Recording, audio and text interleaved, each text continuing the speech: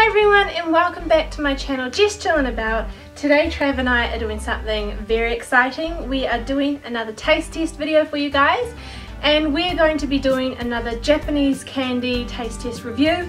I think this is our third one that we've done, is it? Sounds about right. Yeah, so we've gotten another bunch of stuff, have never heard of it, have never tried it, and we're very excited. So shall we get straight into the video? Yeah, I think so too. Alright, so our first one is one called Bake, or that's Bake and New, I think, are the only two English words really on it, other than the brand. Oh, ooh, that smells so that smells good. amazing. It's just like a little chocolate log looking thing. It smells almost like a chocolate brownie. Yeah. Ready? Cheers! Oh, It's so soft, it's so rich. that is really good. That is like a massive cocoa hit. It tastes like a semi-liquid brownie. Like it tastes just like a brownie. The cocoa is so strong. Yeah. I'm not a big chocolate person. Like I think I've told you before in videos, I don't really like eating chocolate, but that, I'm honestly going to have to start off by giving that a 10 out of 10. I think that's amazing.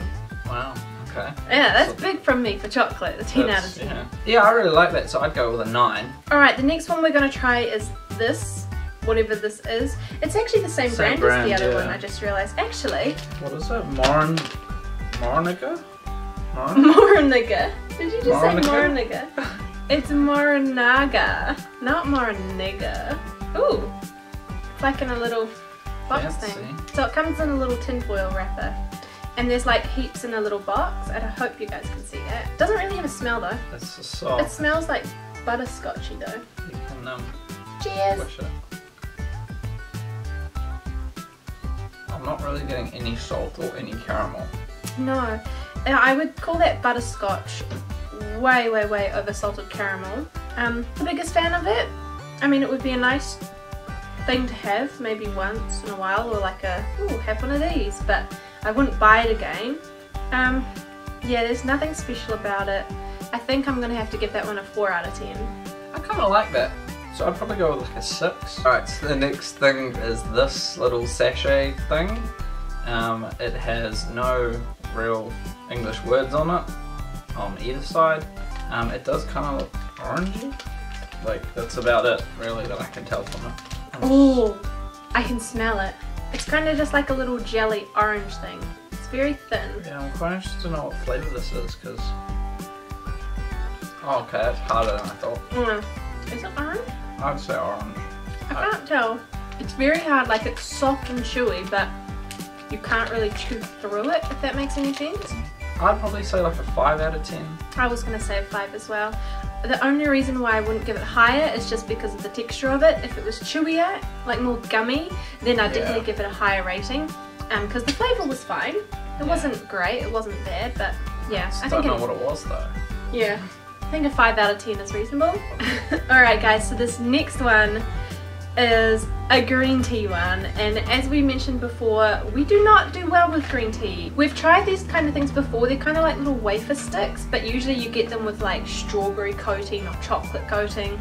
This is the wafer sticks, I'm assuming, with like a creamy green tea texture inside is what I'm guessing it's going to be, and I'm not looking forward to it. I'm scared. I don't think I want a whole one. I don't think I'm going to eat a whole one. Oh no! Oh no! Hold on, I need to open my water bottle. Oh, I can smell it. It's just like lingering now. Are you ready? I suppose. I remember it's a late hit. Ha! It kind of just tastes like tea. It's definitely not as bad as the other green tea stuff we've had. I think because there's less green tea to wafer than milk. Yeah, and I think also because I only had that much of it, but... Oh, you had heaps. I think green tea is definitely not a flavour that we would eat. It's definitely not something that you would find here, really, in anything. Like, other than actually having a green tea. Love green tea, do not love that. I think I'll give that one maybe a 2.5 out of 10. Only because I liked the wafer. Just not the green tea. I'll go 3. I think it's definitely nowhere near as terrible as what I thought it would be as well. I thought it would be a lot worse, so yeah. Alright, so this is another little packagey thing that you can't really make out any words other than premium and new. Maybe it's grape.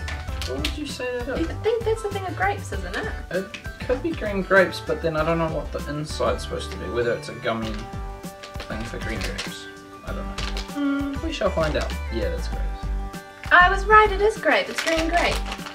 Can't really get green grape flavoured things. Give me the grip. Ooh. Okay, so it's like a little round bubble thing. It's quite soft. Squidgy. Yeah. I feel like I've tried something like this before. Yeah, I quite like that. I think it's very different to anything we've had before, because I don't think we really get green grape flavoured things. We always only get sort of red purple grapes. Yeah. I'll probably give that one a 7 out of 10, I think. Yeah, I think I go 7 as well. I think that's a reasonable score for that. Alright you guys, so we're going to taste the last thing now, and I'm so excited about this one. And it's this. I have no idea what it is exactly. I am just assuming that it's going to be some kind of spicy onion ring chip. I just realized down the bottom it's got 5 chilies, so I'm not sure if that's like a 5 out of 5. I'm guessing it would be, but... You do realise the main picture on it is a chili. I know! But I'm really excited to try this, because we've only really tried like candy type stuff, and this is more of a savoury thing. Yeah, it's going to be like a chip. Oh, smell it. I am in love with the smell. I could give the smell a 10 out of 10. Oh, I think I got some in my eye. Alright, so that's what it looks like on the inside. Exciting! Are you ready to try it? Yep. Do you want to try one or a couple? I'll start with one, in case it is really hot. Okay. Cheers! Does it look really to it? It kind of tastes like spicy corn chips, or hot corn chips. Chili corn chips? I don't know. I really like them. They are spicy. They're not overly spicy, but they're definitely the spiciest chips I've ever tasted.